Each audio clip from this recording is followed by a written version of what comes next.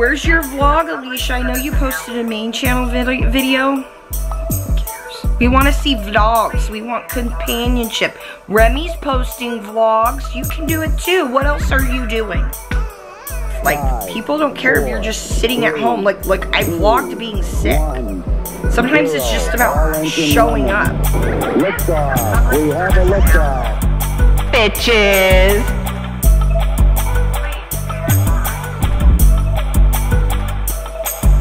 Hello, look, it's not 3 o'clock. I was like, I should start vlogging. I don't know what I'm gonna talk about, but I should start vlogging. Let me set you somewhere so I'm not like giving you like motion sickness. So yeah, I never went to sleep last night. I wasn't tired this morning.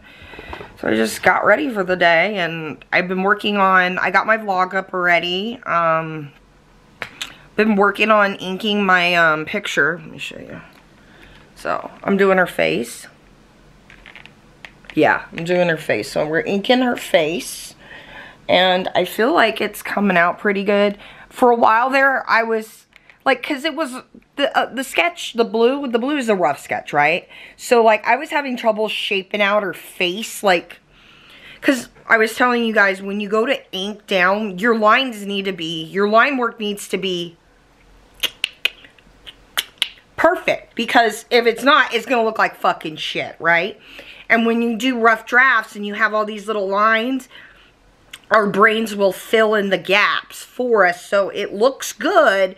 But then if you ink it wrong and you do the line work wrong, it's gonna look weird, and you're gonna be looking at it and you're gonna be like, huh? Why does that arm look stiff? Or, so yeah, that's one of the things that I've really tried to work on in my artwork, is things not looking stiff or having movement in the movement, or like expression, like that, something going on instead of it being like a static pose. Do you see what I'm saying? Because I don't know about you, but pictures are better when there's like some kind of movement to them and you're not just posed. So like if you're doing something, that's why I like to take a lot of, I like to just film myself when I do photo shoots, because then I can get more movement shots. They're more interesting to look at because they're telling a story, if you've ever realized that. You know, when there's movement in a picture, you're telling a story, and then expression, like on the face, the character expression, or even exaggerating out some of their poses, like my girl's pose is exaggerated. It helps tell the story a little bit better.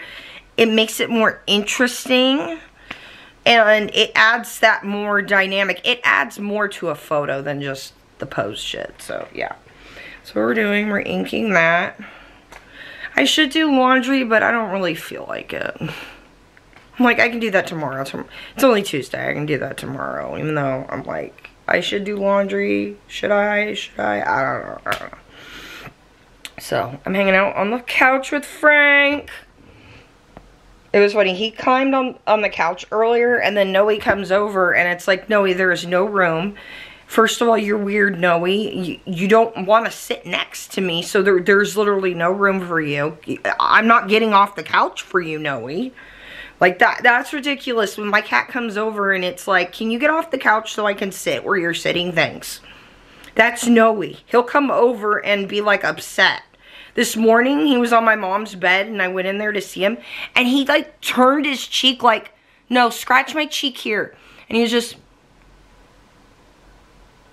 leaning into it more, like, and I was like petting his neck or something, and he was just leaning out his like cheek, like, scratch my cheek. I'm like, you're a cat. What is this? So anyways, yeah, there's not a lot going on the YouTubes. Let's see. Not a lot. Where's your vlog, Alicia? I know you posted a main channel video. We want to see vlogs. We want companionship. Remy's posting vlogs. You can do it too. What else are you doing? That's what I don't get, is they act like they're so busy. Well, what else are you doing? I'm confused because There's no parallel, which even so, you could show what you're doing for parallel in a vlog. You know what I'm saying? Like, I'm showing my brand, or, you know, like, your day-to-day life. Like, people don't care if you're just sitting at home. Like, I vlogged being sick. Sometimes it's just about showing up, because I think with vlogs, there's a lot of times people just, you follow someone because you like their companionship, not because you like their editing style, or you like the way their house looks or whatever. You usually, there's something about their personality that you jive with, and it's like, this is someone I could be friends with. But when, you know, YouTubers want to start doing the whole, like, I'm different and blah, blah, blah. Ooh, I linked it in my playlist from yesterday, but the Peter Mon video about, burnout, very good. That was very good. It's true. If you've ever worked another job that was not YouTube, you realize this isn't hard. It's not hard. It's not surgery. It's not being an EMT. Like, EMTs, like, I'm not making money on YouTube, but compared to someone like Alicia, an EMT literally saves somebody's life. They put their hands on somebody and literally bring them back from the fucking dead. They get paid like minimum fucking wage. Compared to a vlogger that makes like hundreds of thousands of dollars in AdSense, plus whatever sponsorships, and they work from home. But they're complaining about how hard it is and they're burned out. You see how that, like, doesn't jive well with an audience? Like I've said too, most people who watch YouTube are broke ass. I know I watched YouTube. I started watching it because I was broke ass. We had no cable. We were house squatters. I had nothing else to do. I'd go to the libraries. There's people sitting there watching YouTube because you can go to the library and use the internet for free. There's people at McDonald's that just sit there and use the McWi-Fi so they can watch YouTube for free. Do you see what I'm getting at here? It's not like Netflix where you have to pay a monthly subscription. You just go, and there's constant upload of content, and you get that personal factor because you can comment, which I want to see some more influencers like Alicia and Remy actually commenting back and having conversations. Like, it's a forum or something in their comments, because a lot of people just, oh, just post whatever, you guys. It's for you guys to sound off. No, people post comments because they want the creator who posted that video to read their comment, because they want to comment on your video. They have something to say to you. And they're hoping, and most of the time, they're just praying and hoping you will heart the comment, which is sad. It is sad, right, Frank? Frank thinks it's sad. So sad he has to get up and stretch and turn around and yawn. So yeah, I'm just gonna find something for us to watch. I don't know, maybe I'll just listen to more music. I've been listening to a lot of music lately. Alright, like I said, YouTube's been dry.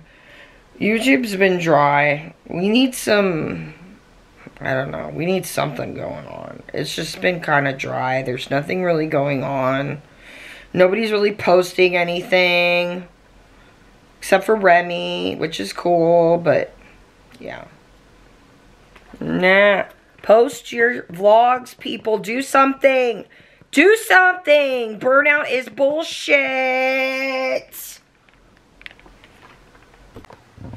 Frank, tell the vlog how it's dry as fuck on YouTube. There's nothing to watch. Like, literally nothing to watch.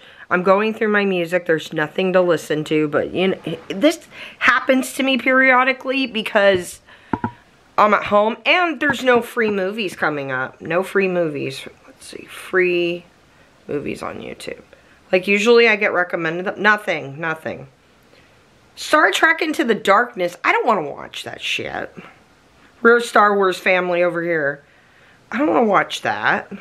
Ooh. How do you guys feel about Pauly Shore doing the, wanting to do the Richard Simmons biopic? And Richard Simmons is like, what the I don't want a biopic done about me. Please don't do that. He's like in hiding, you know. Poor Richard. He seems like a very sensitive person, and deals with a lot of, like, mental health struggles and stuff, so, like, just leave him alone, man. Oh, Frank, you're so cute. He's sitting in my lap, and he's trying to help me find stuff on the YouTubes to watch. It's cute, Frank. That is super cute. Let's see. Oh, that's so funny. They have 24/7 Cops TV. That's interesting. There is the Dateline stream. Yeah, there ain't nothing. So usually when I do when there's like nothing, I usually start watching Yellow Jackets reruns. So what I'll do is I'm gonna link. They have the first episode free on YouTube. Now, it's a gory show, so you've been warned. But yeah, I'm gonna put this in my playlist. Let's see.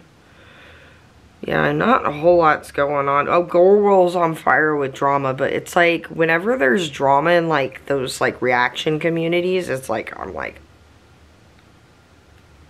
it's usually, like, petty shit that I just don't care about. I'm like, I want to hear about my stories, my foodie beauty stories, so, really sweet, Frank. So, yeah, I'm going to put Yellow Jackets. I love this so much. I love this show so much. They really understand trauma in this show, and like how it changes people and how it affects people, and how, you know, like when you go through a certain amount of trauma, sometimes there is no happy ending for you, you know. And I feel like it's kind of like that for Shauna and stuff, and you know, you're just kind of a broken person, and either people accept you for who you are or they don't. Most of the time they don't, so that's why I relate to Yellow Jackets, because it's about trauma and having to, you know, what do you do now with that trauma now that you've survived it and everything is better and sunny, but you went through this horrible shit. And it's like, I describe it as this. You know how they say the grass is greener on the other side? I feel like I got kicked to where the grass is greener and there's like a party going on outdoors, except my legs are broken. And, or I can't use my legs and I'm in a wheelchair, right?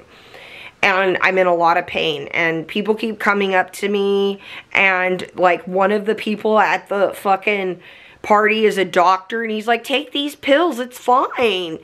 It's fine, take these pills, use this for pain, it's fine, just chill, we're at a party, it's great. You don't need to do anything, just relax, do you need anything? And it's like, my legs are in pain, I can't really enjoy this party that is super fucking awesome right now, because I'm in so much pain. I feel like that's kind of like the trauma, you know, like everything is good, the grass is greener, where I'm actually where the grass is greener. But it's hard to enjoy because I'm in a fuck ton of pain. So, that's how I kind of describe it. It's a weird thing to say, you know, like, you know how things are always better? Well, it is better where I live now, but I deal with a lot of health trauma, health pain, and mental health problems, and just, it is what it is.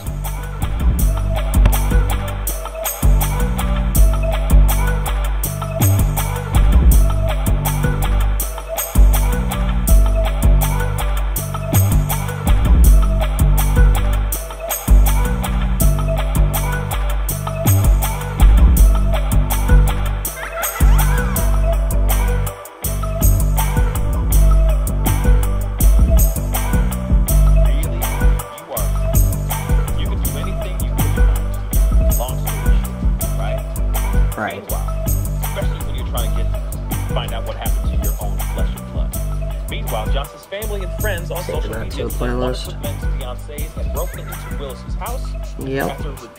This story is weird, people. Have you heard about that? Have I said that? I think I mentioned this case, the whole, like, freezing the guys who froze to death. I think we were watching that on T-Rev's stream the other day. It's still crazy. The guy's coming out and he's like, well, I just moved because of the backlash, and you guys should just assume that I was their friend, and if I had known they were freezing, I would have done it. Dude, you were in your house for how long? Their cars were out front? Who's the other dude? The fifth guy. T-Rev was showing who that was, but it's like, Who is this? What were you doing exactly? Yeah. It's the next day. My eyebrows, I think, are permanently stained pink. No. They're just a little pink still. Nah. So, yeah. Next morning, I fell asleep in my wig and my makeup. And then I got up and washed all that off and went back to sleep. It was so cute. I was sleeping there. And I hear... I just want to let you know I was home, and kissed me on the cheek like a prince. Like waking up Sleeping Beauty. It was just... He does that. He does these things like where I'm sleeping and he'll kiss me and I wake up and I'm like, this is like a fairy tale. He's like a prince sometimes. I'm like, how did I deserve you? There's all these romantic moments and we've been together for 15 years. It's like an anime sometimes.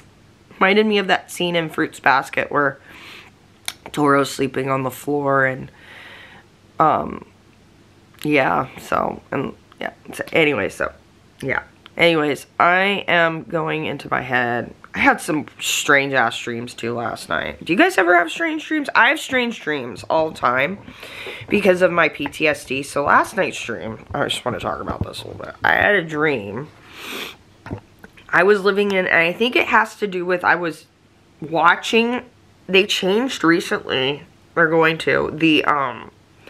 Or they did. Yeah, the Airbnb in Palm Springs. Okay, if you're a resident of the Coachella Valley, you hate Airbnb. I hate Airbnb, okay? I live in the Coachella Valley. It is wrecked housing prices. There are whole neighborhoods in parts of the Coachella Valley that are just Airbnbs. In my opinion, houses were never supposed to be an investment.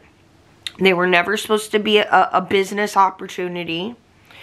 They were for families to live in. They were homes for families to live in.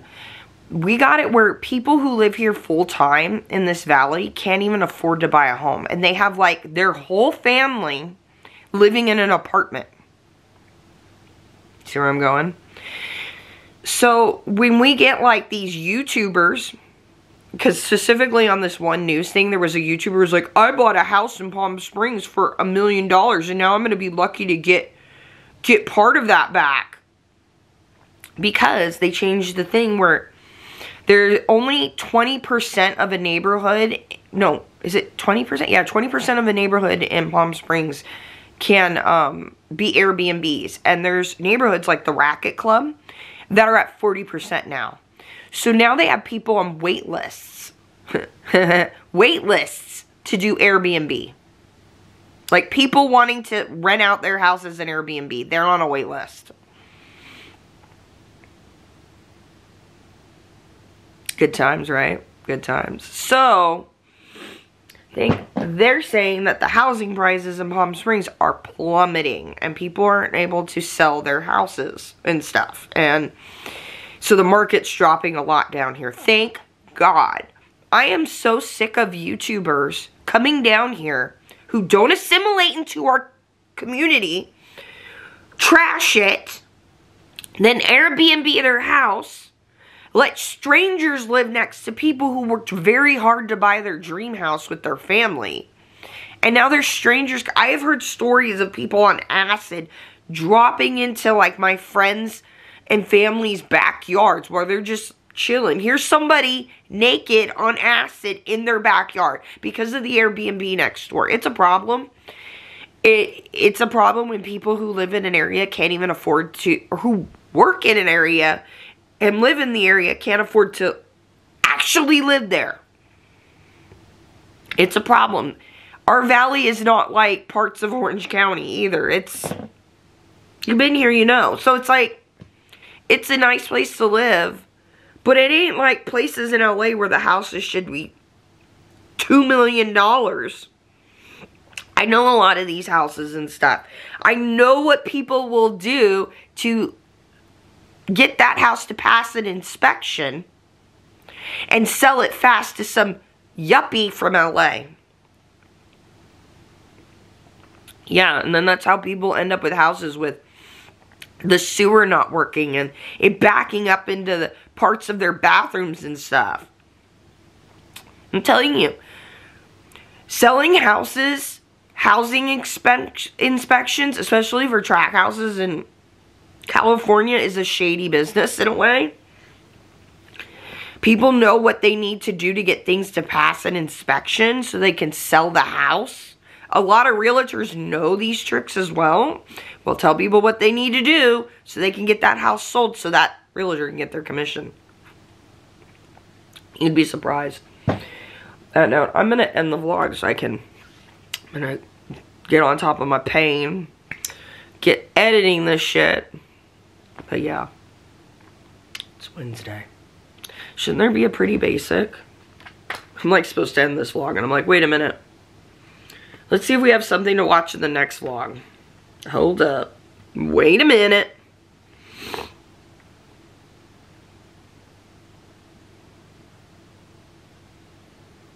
No. When is Pretty Basic coming back, the podcast? Weren't they supposed to have a thing come out? Girl, it's been 3 weeks. Girls. I know Remy's posting, but girls. It's been 3 weeks since you posted that replay episode. What are we doing? It's 2024. It's the year of keeping it moving. Like I am. I'm like dead right now inside, right? I need to get on top of my pain.